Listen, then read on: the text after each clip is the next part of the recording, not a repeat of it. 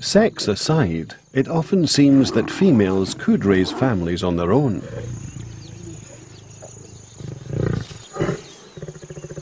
It's often the females that do the work and take the greatest risks.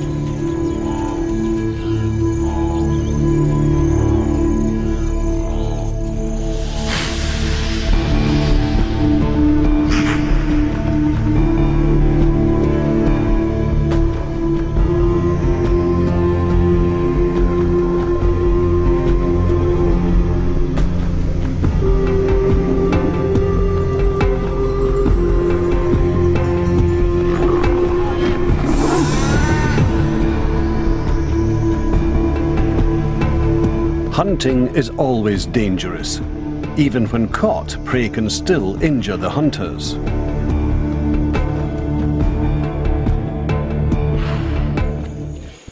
But sometimes it's the male, rather than the female, that makes the ultimate sacrifice.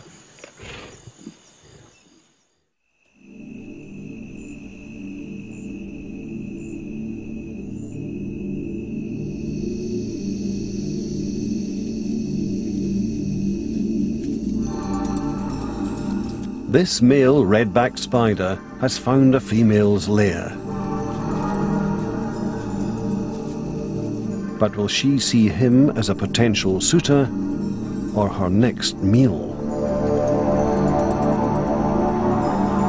His footsteps vibrate the web in a particular way that he hopes will identify him. She gets the right message and stays still. Tentatively, he maneuvers into place. One false move, and he'll be dead.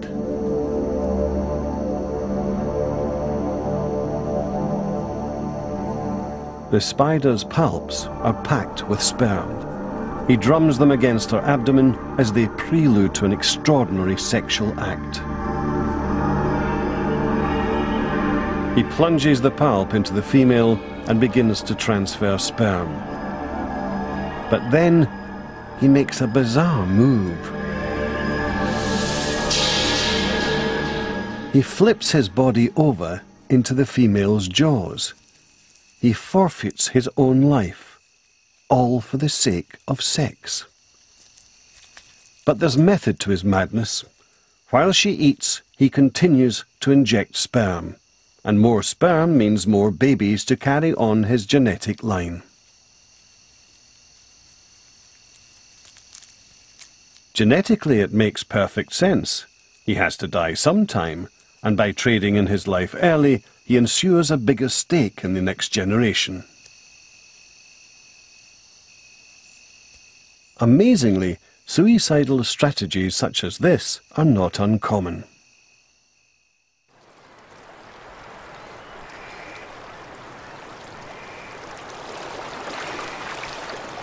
In this river, sockeye salmon are reaching the end of their lives.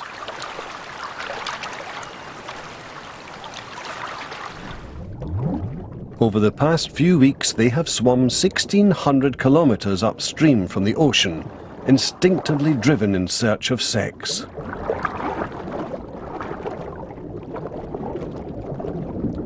It's the journey of a lifetime.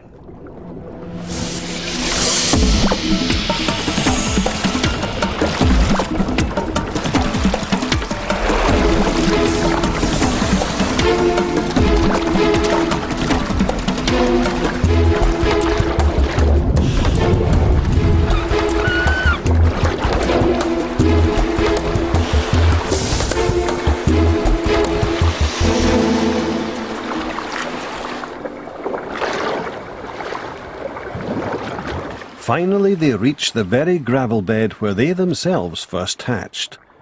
But although they're exhausted by the struggle, they have one last mission: They must now compete for mates. The males jostle one another for the chance to fertilize a female's eggs.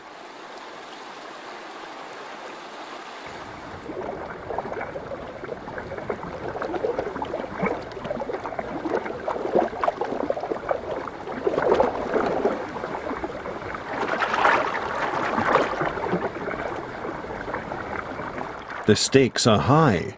Those that win will breed and their genetic line will continue, while those that lose are destined to evolutionary oblivion. Every salmon will die, but some will live on through their offspring.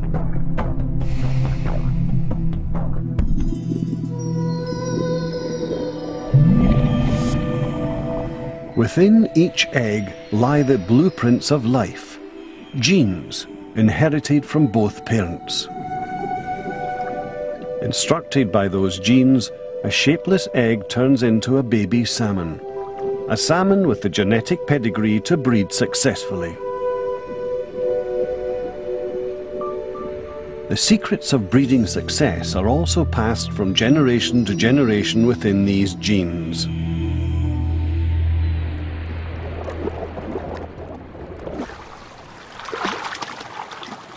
But there are easier ways to pass on genes, ways that don't require the sacrifices of sex.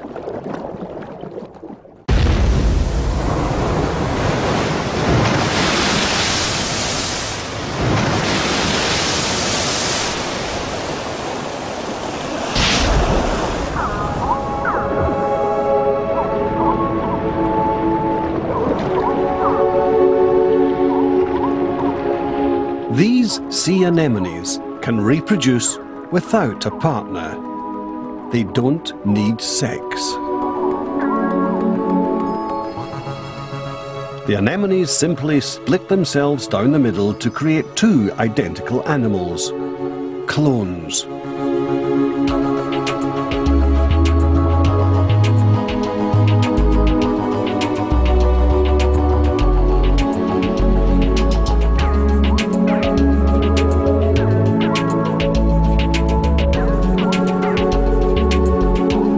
It's a very effective way to breed.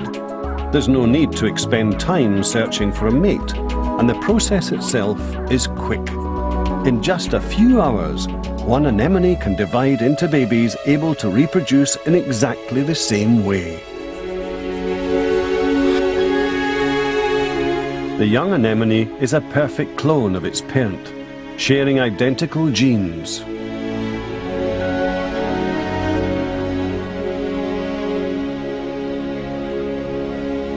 And cloning as a means of rapid reproduction is a method also used by more complex animals.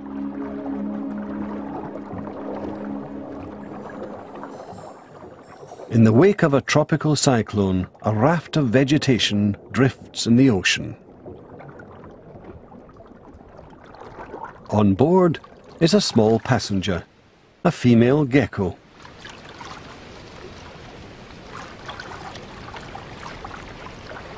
The raft runs aground on a remote island. It's a safe haven, but there are no other geckos here, so no chance of her finding a mate. But this gecko is no average castaway. Isolation isn't a problem for her. It's an opportunity. Because she's fully equipped to reproduce alone. Once in the shady interior of the island, she wastes no time in starting her own colony. She lays eggs, but she doesn't need a male to fertilize them. The embryos that develop inside each are identical to the mother. Perfect clones.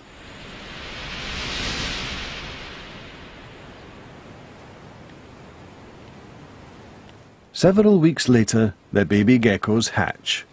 They're all female and can also lay eggs without needing to mate. Soon the island will be crawling with geckos, all descended from a single mother. In this species, there are no males.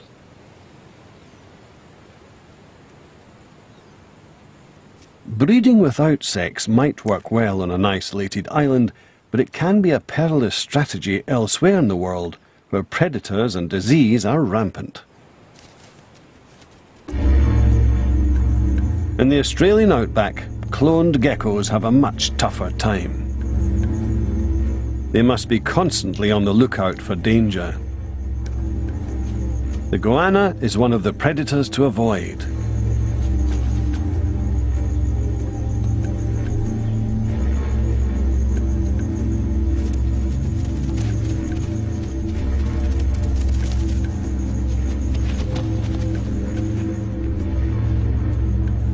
But other threats are much harder to hide from. Tiny parasitic mites around the gecko's eyes suck her blood. Unseen diseases can also kill them. And if one gecko falls ill, the whole population of identical clones is at risk. Like their island relatives, these geckos multiply rapidly. Each gives birth to numerous female clones. But here, cloning is a double-edged sword. If a parasite finds a weakness in one gecko, it can infect all the others.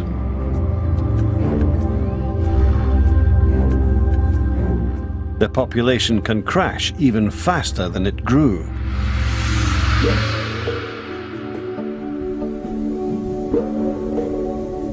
But living alongside the clones are other female geckos that do pair with males and multiply through sex. The process takes twice as long since the males don't have babies, but sexual reproduction has a distinct advantage. It mixes genes and creates unique offspring, each with its own unique defense against infection. Parasites have a tough time spreading through this population. By shuffling their genes during sex, these geckos are better equipped to survive.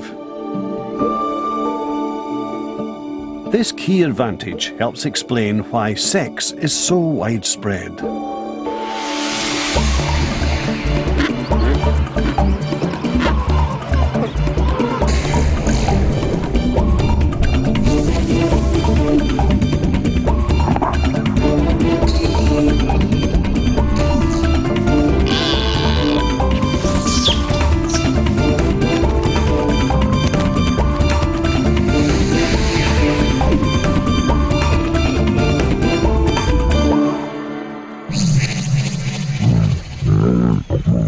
But the advantages of sex may extend far beyond merely shuffling genes.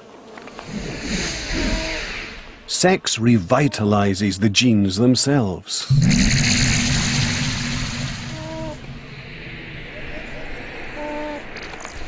The two sets of genes that come together during sex each have their own imperfections, because genes get damaged from time to time. Sex actually repairs these faulty genes by replacing them with good copies from the other partner.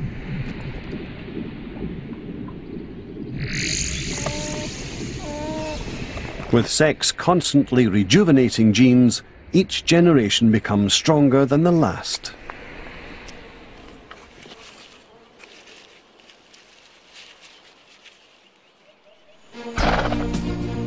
Genes have been intermingling throughout the 2-billion-year history of sex. And it's the new combinations that result that propel evolution forward.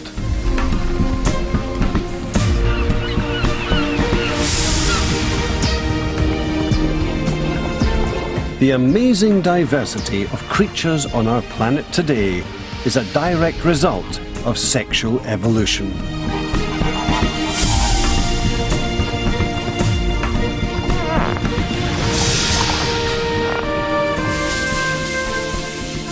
Sexual animals must swap genes when they breed, and in the mating game, the challenge is to find the best.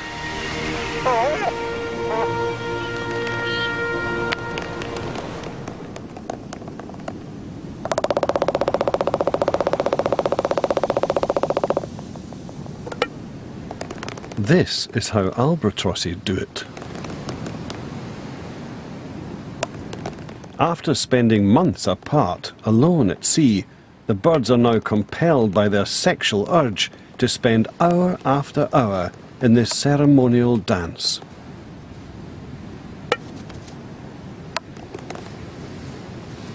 But this is not frivolous flirtation. This is how they pick sexual partners.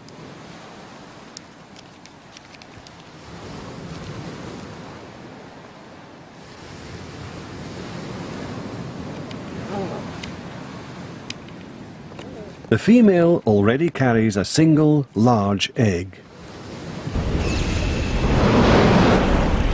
A rare and valuable contribution towards the next generation.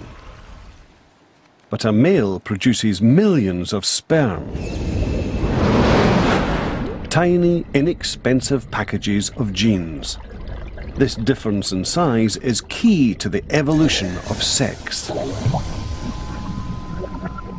2 billion years ago, when it first evolved, sex was a simple matter. Cells simply bumped into each other and then swapped genes.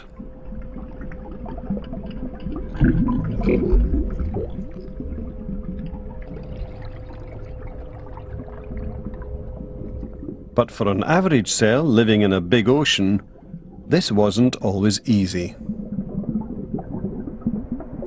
Smaller, more agile cells were better at finding partners.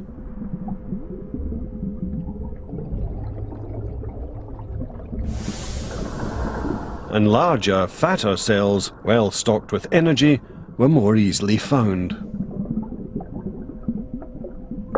Combining their talents, these odd couples paired off faster than the rest. Soon, the seas were filled with cells specialized for sex. Large eggs and tiny sperm were here to stay.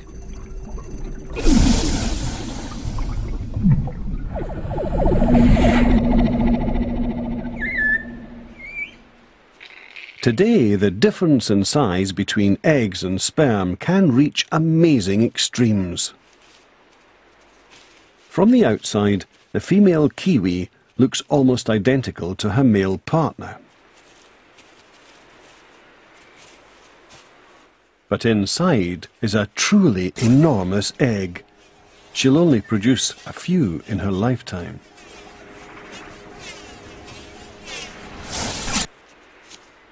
The male, on the other hand, produces millions of sperm every time he mates, enough to fertilize every female kiwi on the planet.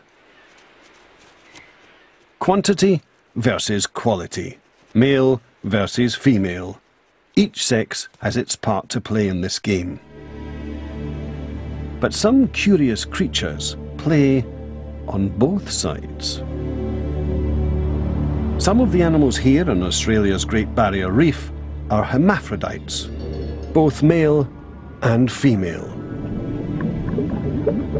These flatworms produce both eggs and sperm, but they don't fertilize themselves. They need new genes to mix with their own, so they search for partners just like any other creature.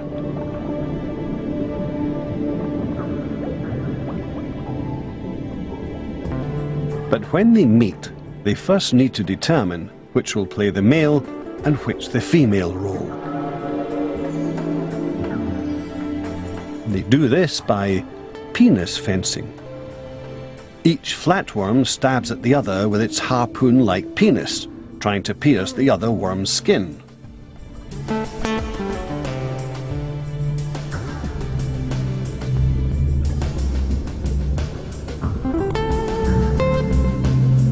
The rules of this battle are simple. The first worm to successfully stab the other wins and gets to play the male.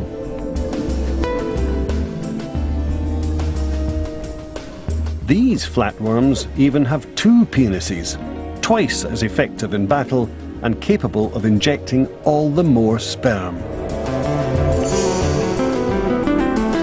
Their sperm are small and they've plenty to spare, while they keep their large, valuable eggs in reserve. But in this contest, there's triumph in defeat. The eggs from this union will be fertilized by the sperm with the winning genes, an asset to the next generation. For male animals, spreading their genes is cheap and relatively easy.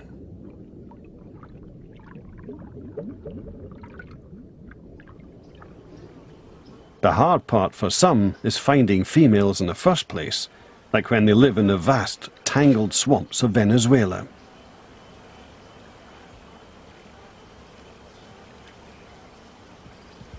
Here, all eyes are on the lookout for a dangerous, predatory female.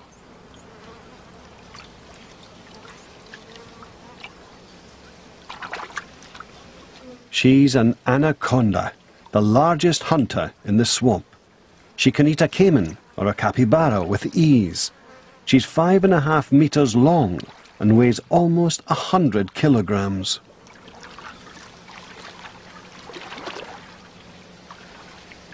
And the larger she is, the more young she can have. Her fertile body acts as a beacon to male anacondas. She doesn't need to make any effort to find them.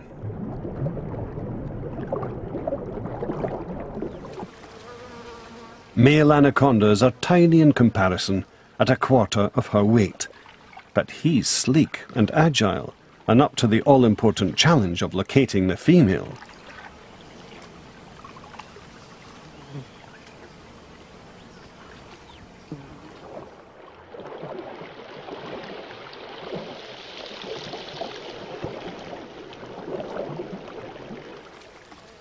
Eventually, he finds her. But she's not alone. 8 other male anacondas are already wrapped around a female.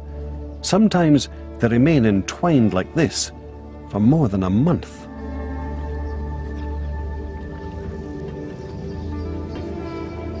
Each male has a pair of mating spurs he uses to stimulate the female and persuade her to mate. The males wrestle to be the winner in this serpentine battle for sex.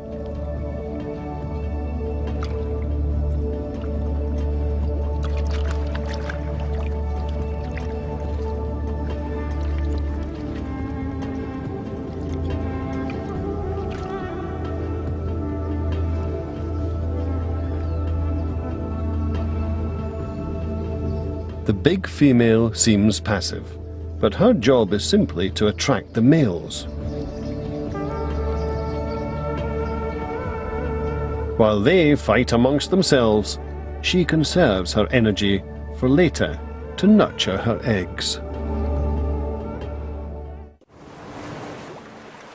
Female marine iguanas are sharp-eyed and on the lookout for mates. They choose partners based on the territory they possess, so the larger males compete for the best spots.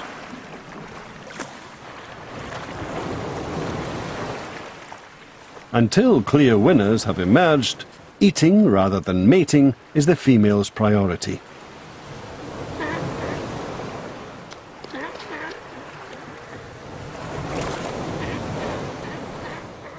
Foraging is best when the tide is out, and the females all race for the shoreline. But for males, food is off the agenda. If they want sex, they must stay and fight. These often bloody battles sort out the men from the boys, important information for females looking for strong mates. But for now, the females gorge themselves on fresh seaweed. Food is vital to nourish the eggs growing inside them, no matter how hard it is to reach.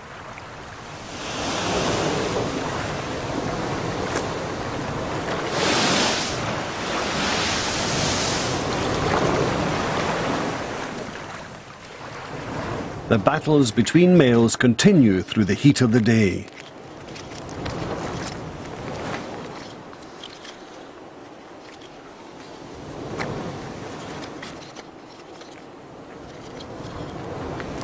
Eventually, the winner will take centre stage, ready for the female's return. As the females travel up the beach, they are watched by smaller males not strong enough to win fights.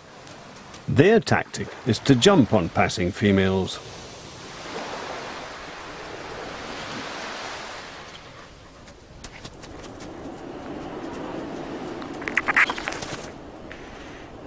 But this female wants a male that has proved his strength in battle.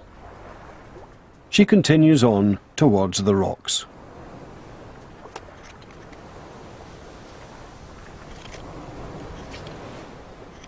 A winning male welcomes the females onto his patch.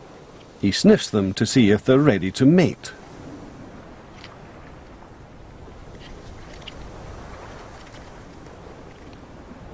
But even this is no guarantee of sex. The males still have to wait until the females accept them.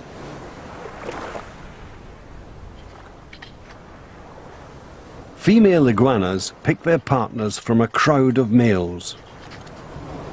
But how do other females pick the best when they only meet one male at a time?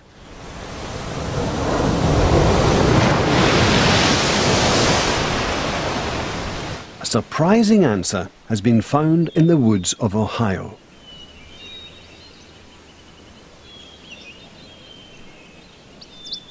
In spring, wolf spiders start to look for mates.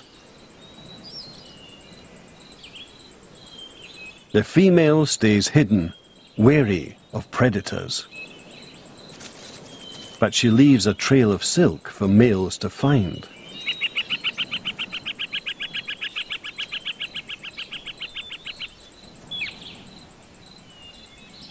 When one locates it, he detects the presence of a potential mate.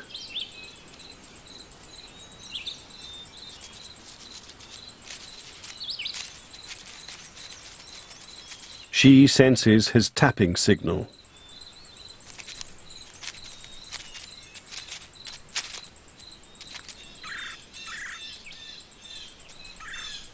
Then sees his waving legs.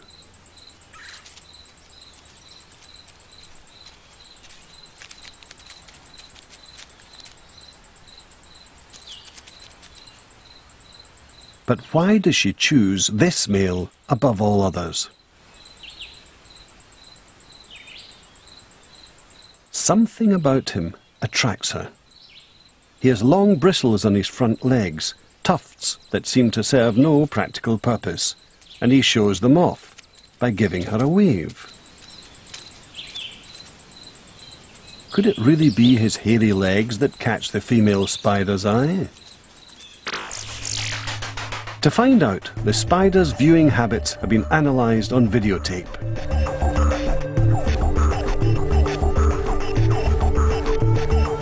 A mini TV screen plays life-size images of courting males to a female. But this male has no hair tufts on his legs, and the female is unimpressed. But when she sees a male with normal leg tufts, she's interested. And if he has huge leg tufts, she gets very excited. If females find hairy legs sexy, so will their daughters, and they'll also have sons with hairy legs. For these spiders, hairy legs are here to stay. Battles between males have led to extreme displays of flamboyance, especially among birds.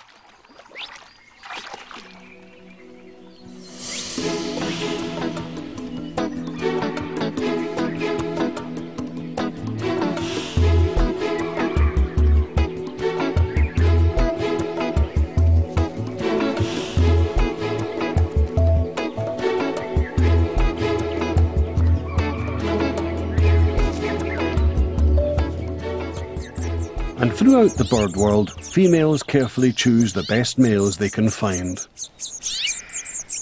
But for some females, the search continues even after they've found a mate.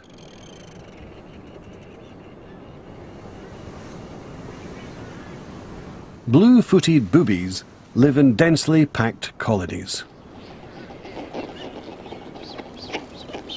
They mate for life, but that doesn't mean they're sexually faithful.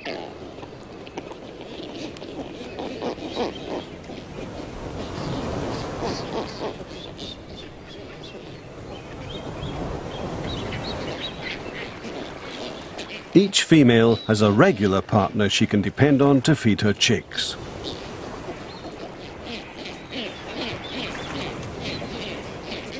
But when he's away, she's not averse to a new romance.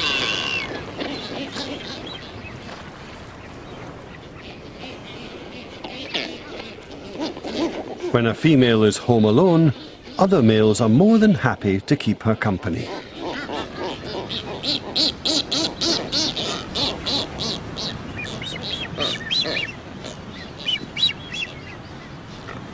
And while her mate's away, she's free to play the field.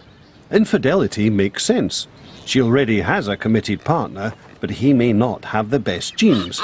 It's possible that another male might have more to offer.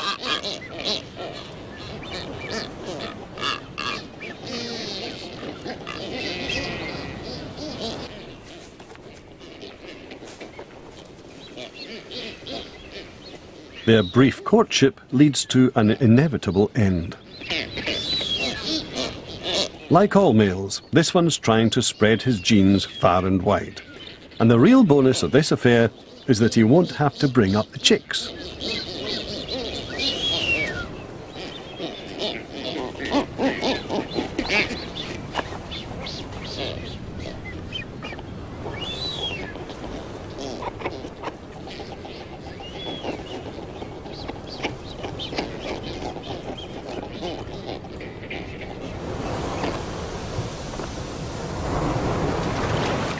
Meanwhile, her regular partner goes on fishing in blissful ignorance.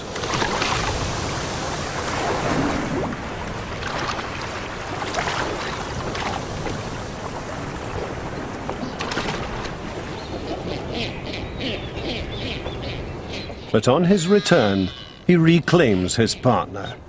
It's to his advantage to do so. Repeated mating will keep his sperm in the race to fertilize her eggs.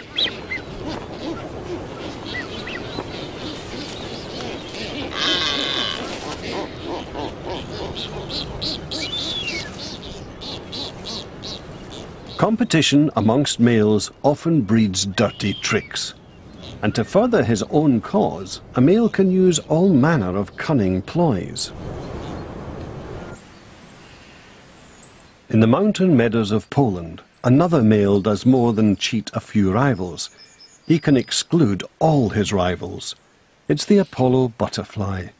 The males appear before the females, ready to mate quickly when the time comes.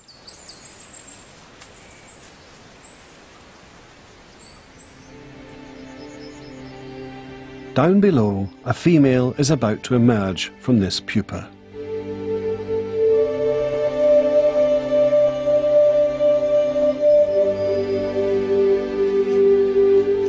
She'll be mated just once, by the male fast enough to beat the competition.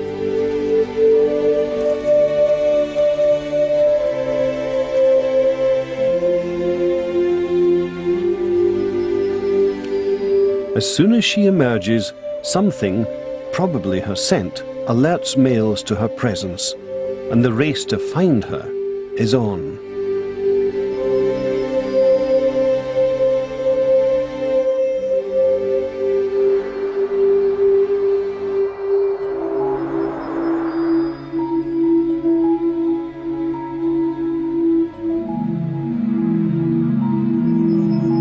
Before she's even taken her maiden flight, she's discovered by this male.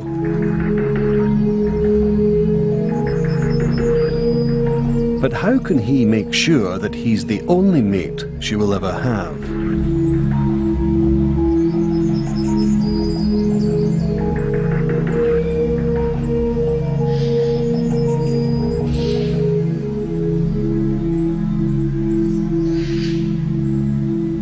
After successfully mating, he fits her with the insect equivalent of a chastity belt to ensure that his will be the only genes she receives.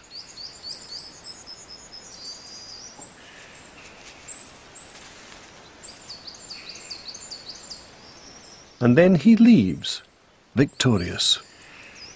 No other male can mate with this female, because he has sealed off all access with an impenetrable spiked plug that is now set hard. The female had little choice in this mating game, but sometimes females have a surprising amount of influence.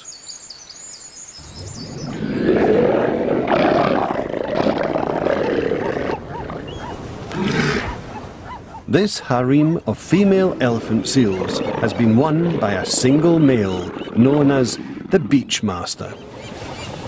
And it would seem that the females have no choice in the matter.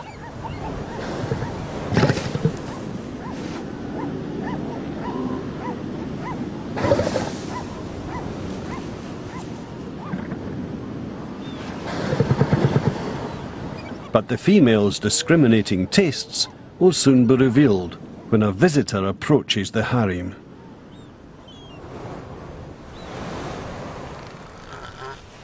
Sneaking in from the sea, a young bull is looking for an opportunity.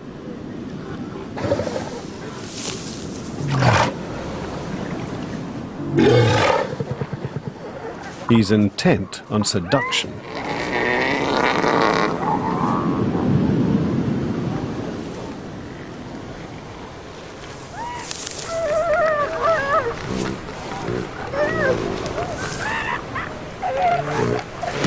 But the females raise objection to his advances.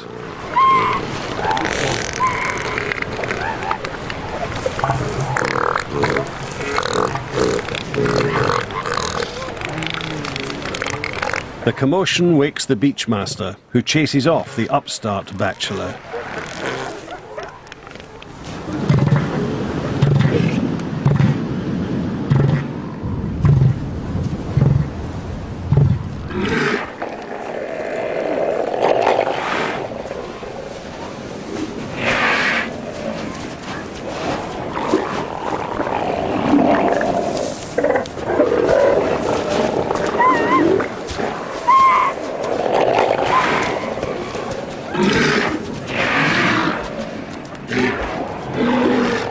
Clearly, size does matter. But it was the female's protests that led to his eviction.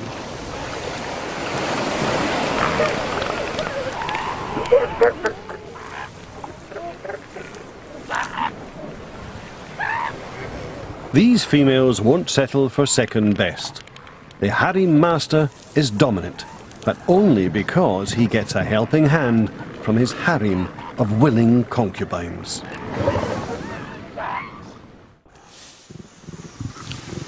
Female lions are also the willing subjects of powerful males. Females do the hunting, but males defend the pride against attack from other lions. If the males in a pride die, the females and cubs are left extremely vulnerable.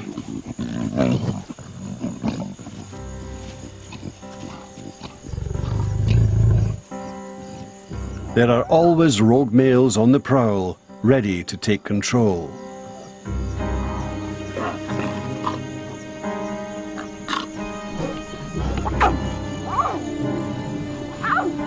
And an invading male will kill any cubs he finds.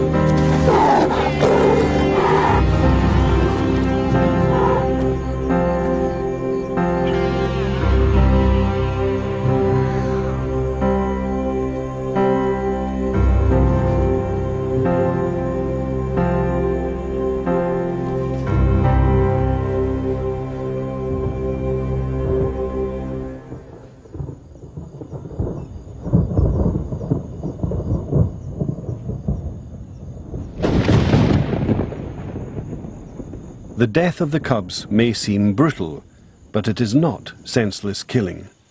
The new male does it to make sure he won't be wasting his time protecting cubs that aren't his own.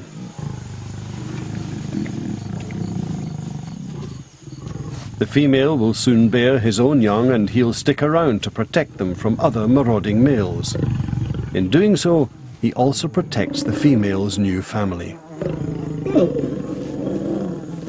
Despite their conflicts, males and females must cooperate. They need each other to bring their genes together in a vital combination, a renewal of life.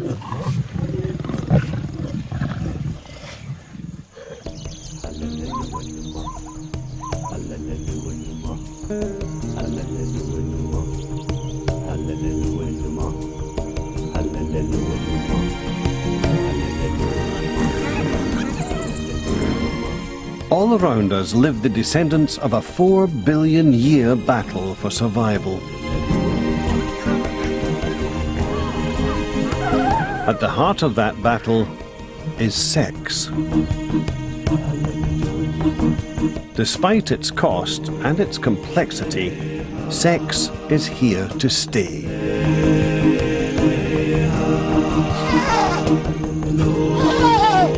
New life is born every minute, equipped with the right combination of genes from both parents, ready to survive in an ever-changing world.